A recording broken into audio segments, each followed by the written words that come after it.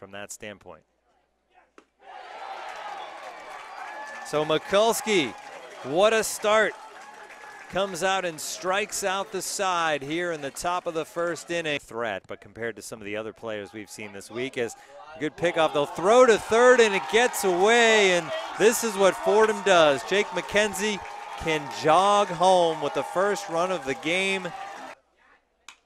That shot up the middle, leaping catch by CJ Vasquez.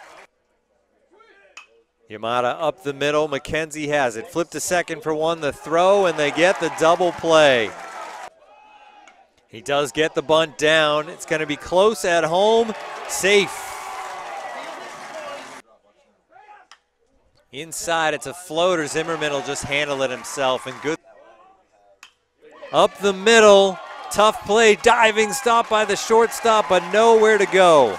Infield single for the number 9 hitter, Jake Baker. Off he goes, and it's grounded to first, and what a scoop by Nick LaBella. That ball inches from going into the right field corner. Up high, and that'll do it. Ball 4 high. Bardwell works the walk.